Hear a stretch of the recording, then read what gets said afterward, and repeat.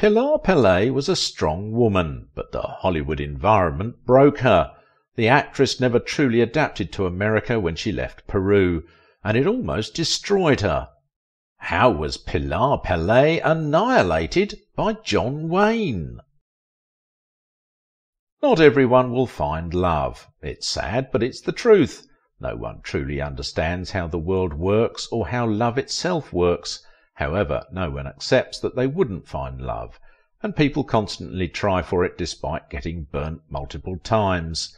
The Duke certainly is such a man. He was, after all, the marrying kind. He married 3 times, and perhaps would have tried for a 4th if he didn't have health problems that robbed him of his life. His marriages were doomed, even the one with Pilar Pallete, which was his longest marriage.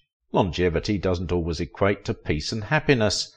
Honestly, that they ever reached around 19 years of marriage was a miracle. The signs of failure were written in the Duke's past. Maybe if Pallete had known of her husband's past marriages before falling for him, she would have rejected his advances. The Duke married Josephine Alicia Sands, the daughter of a Panamanian businessman and a devout Catholic, and it is precisely her devotion that Duke didn't know how to handle. Josephine was her husband's opposite. The woman bore the Duke 4 children, but she saw sex as a means to have children and nothing more. But Duke, he saw intimacy differently. He needed its pleasure and delight. After having 4 children, his wife allegedly decided to close up shop. As a Catholic woman, she believed that contraceptives were sinful, and since she didn't want any more children, she didn't need to make love to her husband. Duke wasn't comfortable with this proposition, but initially didn't want to end his marriage, so he had fun with actresses but felt his guilt, and broke these relationships off to be with Josephine. However, everything changed when Marlene Dietrich came into the picture. As Marlene laid her eyes on John, she wanted him and immediately began to scheme to have him. The sexy German actress invited the man to her room, and she had the confident John Wayne feeling nervous. After spending some time with the actress, John asked for the time, commenting he was late, and Marlene told him the time in the most unusual way possible. She pulled up her skirt, displaying her delicious gartered legs and thighs to the actor, and from there a tempestuous relationship began and lasted 3 years, according to reports. The actress swung on both sides of the fence, betting men and women. According to reports, the FBI looked into the German actress due to her nationality. Allegedly, they found just Marlene leaving a trail of men she'd slept with. She had an affair with Jean Gabin, the French actor who was in La Grande Illusion. They also discovered that the actress had something going on with Eric Remarque, the author of All Quiet on the Western Front, and they found out that she and Kay Francis, one of the highest-paid actresses of her time, had something going on too. But despite all her affairs, Marlene had a special thing with John. Well, if you can call him and her having one of their moments on the stairs of a hotel staircase. It was also one of Wayne's best moments with her. The spontaneity of the situation, the rawness of it. The actor didn't even talk about the incident until he was badgered by friends and had gone through more than a few bottles of drink. Josephine knew what her husband was up to, but there was little she could do to stop him. She stomached it until the point where her husband went to Mexico. Now that was when things began to go horribly wrong between her and Duke. The masculine actor met Esperanza Bauer Diaz Cabales, or Chata, as she loved people to call her through Ray Milland, who introduced them. John was under the impression that she was a part-time actress. Oh, she acted all right, but her performances were on a fluffier kind of stage. Chata was a call girl, and Ray was one of the men that called for her a hefty sum, of course. However, when John discovered the true nature of Chata's line of work, she allegedly spun a sob tale for him, one which a gentleman such as Duke bought hook, line, and sinker. Chata claimed she wanted to leave her old life behind and marry a man she had fallen in love with. Like that, Duke took Chata with him back to America. She responded to his desires with gusto. Chata also loved to drink and could keep up with the Duke. She was what you would call fun. While Josephine preferred the company of priests and fellow socialites to Duke's hard-partying Hollywood friend, Chatter seemed to fit in with them. Josephine couldn't ignore this, but she wouldn't divorce her husband as it was against her belief. So Josephine did what she thought was best. She reported her husband to her priest for the priest to preach to him. The talk didn't yield results. John wanted a divorce, and he was insistent on this. To Josephine this must have felt absurd, because she didn't place intimacy on the pedestal that her husband put it. After his long and hard insistence, Josephine decided to grant her husband a divorce, but it hurt her. She clarified that she was doing this as just a civil action, and still considered herself married to John.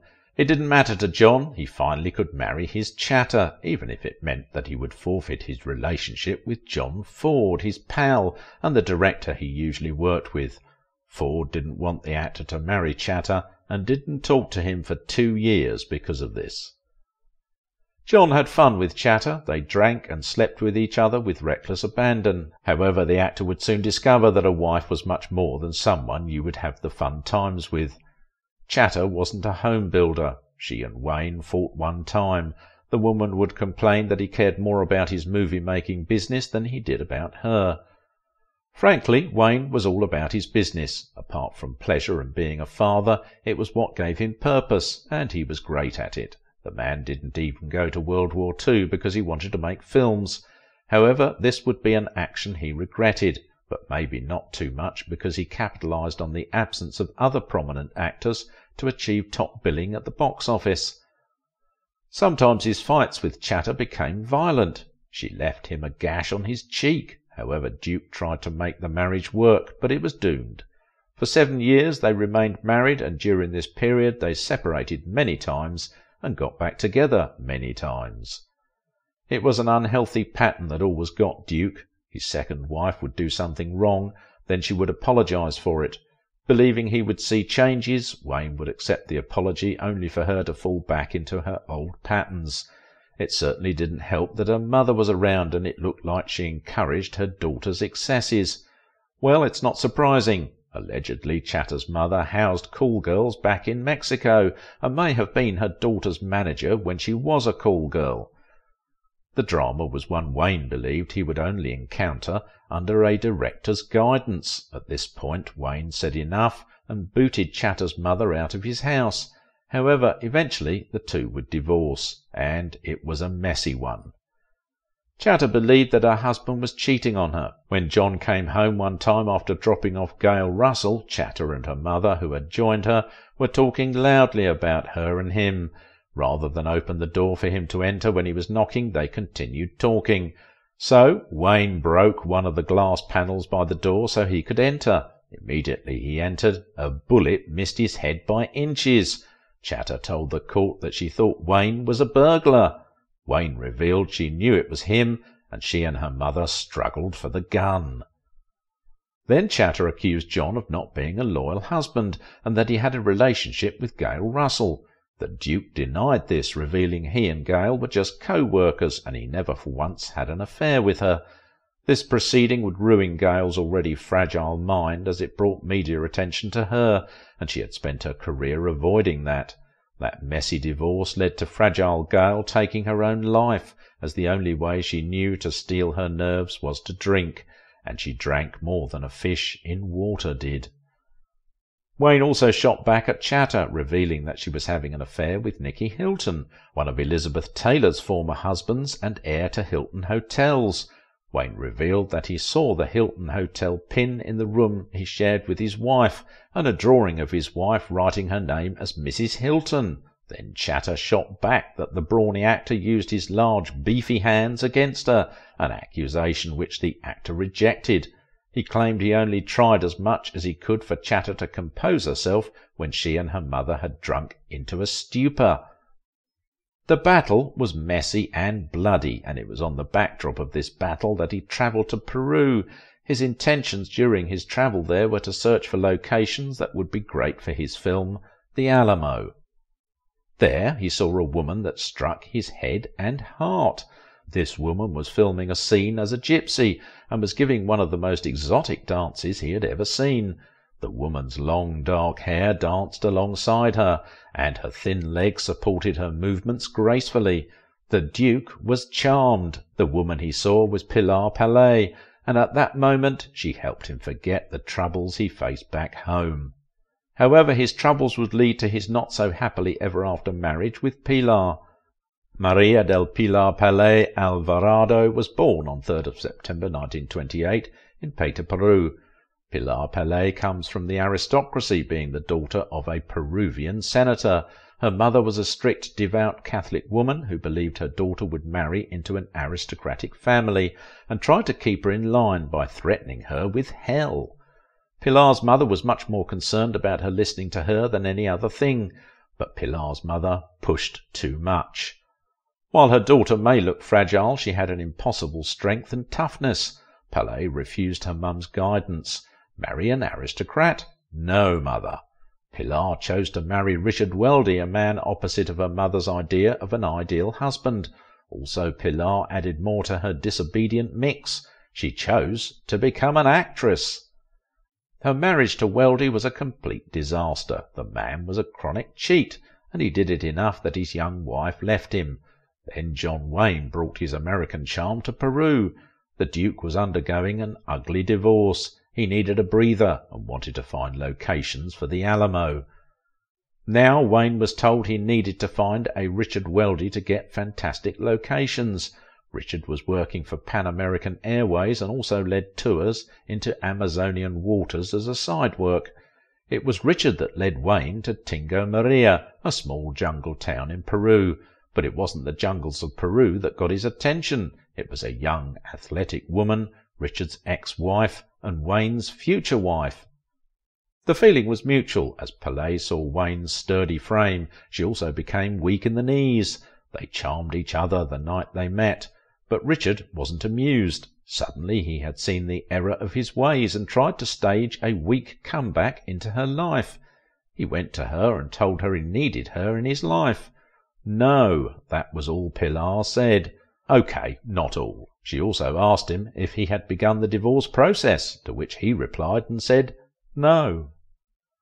Pallete didn't care. Wayne had charmed her enough without saying so much. Then he said more than a word, and you know how that went. Pilar and Duke met after and ate dinner together with the rest of the cast and crew. Duke began to talk, and Pallete found him engaging. His experience with Latin women gave him an advantage, as he wowed Pallete with knowledge of the customs of the Latin people. Pilar's English wasn't good, but she communicated, and Duke wasn't judgmental. She played the guitar that night, leaving Duke impressed with her skills. Dinner ended, and the two parted ways. "I guess this is goodbye," the Duke said as he placed his large hands, which swallowed Pallete's, in a gentle touch.